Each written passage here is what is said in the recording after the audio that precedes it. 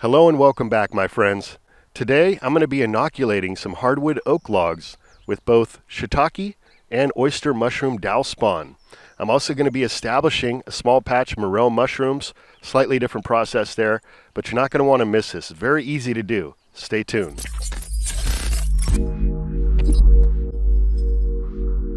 We had an oak tree spring up right there at the fence line. It's actually pushing the fence over, so it had to be handled, but I decided I was going to let it grow and mature a bit so that I could harvest the wood for this exact purpose, to get some mushrooms established. And that's what we did. So we went ahead and harvested the wood while the tree was still in dormancy. So it's fresh cut oak hardwood, and that's important. So this is what I was able to harvest off a volunteer oak tree. It's actually a pretty good supply of oak here, and although some of these branches like this aren't really that large, they're still going to provide the habitat needed to get the mushrooms growing. Hardwood is what you're looking for. It's important to use fresh cut logs that you know came from a healthy tree. It wasn't dying back and being overtaken by other fungus issues, which can happen with trees. So here's what the dowel plug spawn looks like. This is a wonderful package just loaded with mycelium. This is actually oyster mushroom spawn, and there's 100 dowel plugs in here. And here I've got some shiitake dowel spawn. These are both going to be applied in the same manner. And here's my morel mushroom habitat. With this, all we're going to do is simply scrape back some mulch in an area about a 4 by 4 foot square, and we're going to mix this mushroom spawn in with the soil. With all these mushrooms, we want to get them established in a shady area. Under a tree canopy would be wonderful, mimicking that of a forest-like situation. The best part about this whole inoculation process, you only need 3 common everyday items to get going. A drill with a 5/16 inch drill bit or 8mm will also work, a hammer, and small little paintbrush. So I'm going to go ahead and start off by inoculating these shiitake mushrooms. Now we want to space our dowels 4 to 6 inches in a diamond pattern. So for those unfamiliar, that white material there, that's the mycelium. That's what's going to run throughout these logs and produce the fruiting body, the mushroom. Alright, so I'm going to start off with this log. This is pretty much the perfect size. I wish all my logs were this size. So I only want to drill as far as the dowel pin goes down, which is 1 inch. We'll just measure that out. Piece of tape is all that's needed. They do make a stop collar for the drill bits. I just don't happen to have one on hand. And now we're ready to start drilling.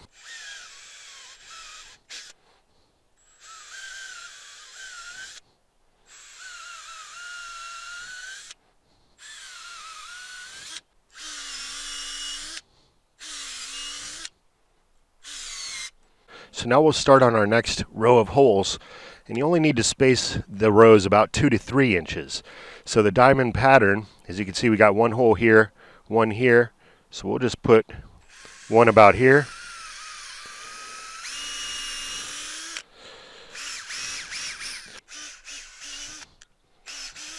So to give you an idea, I drilled about 40 holes in this log here, and these package of dowel spawn typically come in packs of 100. I'm sure you could buy in larger packages as well. But if you've just got a few logs, one of these is going to work for you. So now we're just going to take our dowel spawn, place it in the hole, and tap it on in.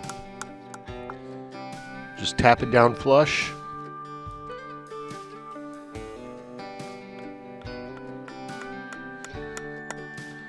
Doesn't get any easier than this.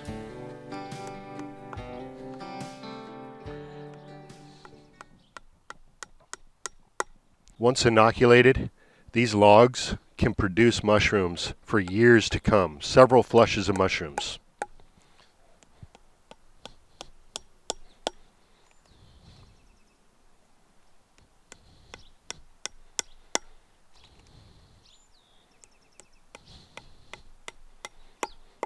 And we want to try to keep the moisture locked in to the log. That's one of the reasons we don't want to put this out in an area that gets full sun. And when it comes time to waxing over these dowel plugs, you can also wax either end of the log as well. That's going to help to keep that moisture locked in. All right, so we've got this log all plugged up. Now it's time to grab our wax that we were melting on the stove and seal this in. All right, so the wax is good and melted, and now we'll just take our paintbrush and go over the top of each one of these dowel plugs.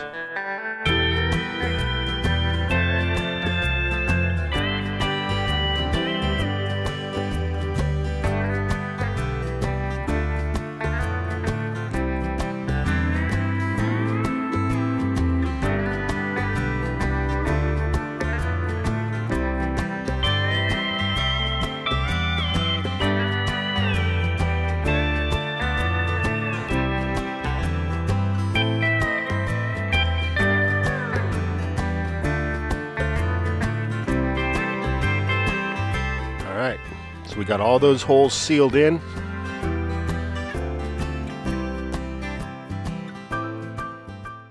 And that's the process for inoculating hardwood logs. Very easy to do, my friends. I'm going to continue inoculating more of these logs, but before I do that, let's go ahead and get the morel mushroom patch started. I'm thinking back here beneath these goji berries. Gets a decent amount of shade, just a little dappled sun back here. So we're going to scrape back the mulch.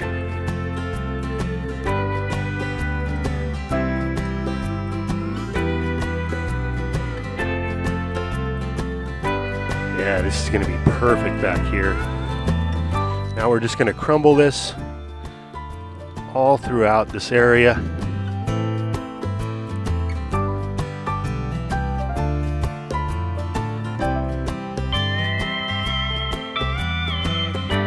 And we just want to work this in a few inches deep into the soil. Hopefully you've got a good amount of organic materials that have been breaking down in your soil. That's going to help provide the nutrition needed to get this patch rolling. And we're going to keep this patch moist throughout the summer months. You can also drape shade cloth over the area, whether it's the logs or the morel patch, if you've just got too much sun going. We'll also work in some more organic materials throughout the season, whether that be straw, wood chips, compost, all that stuff is good. It's going to take a while to produce. That's okay. We've got time in the food forest. And that's all there is to the morels. This patch is now established. So I'm going to continue to inoculate these logs before I put them in position. So I'll get back to you once I'm done with that. Check out the mycelium surrounding these oyster dowel plugs.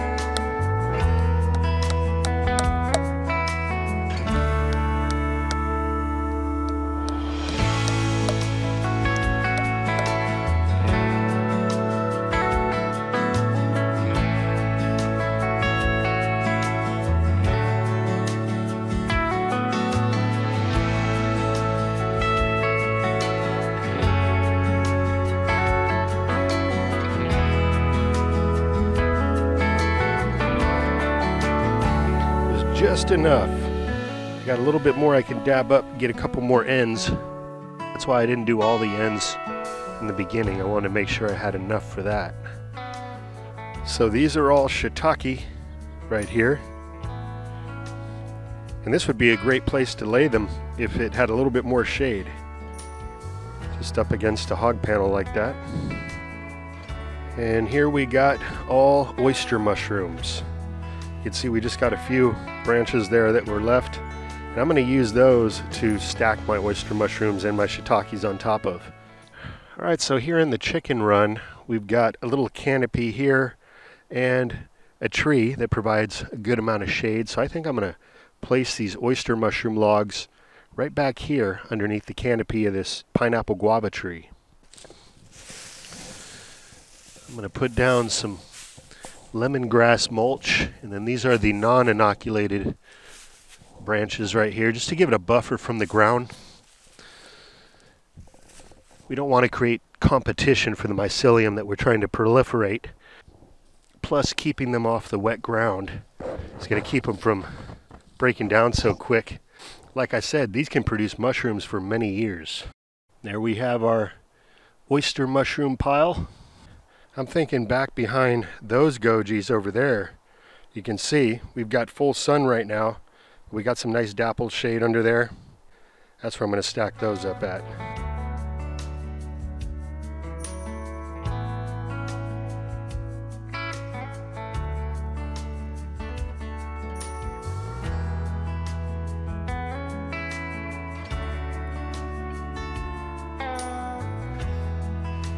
And there, we've got our little shiitake patch.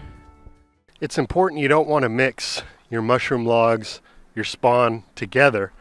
Again, you don't want to create competition, so you should have a patch in different areas for each type of mushroom.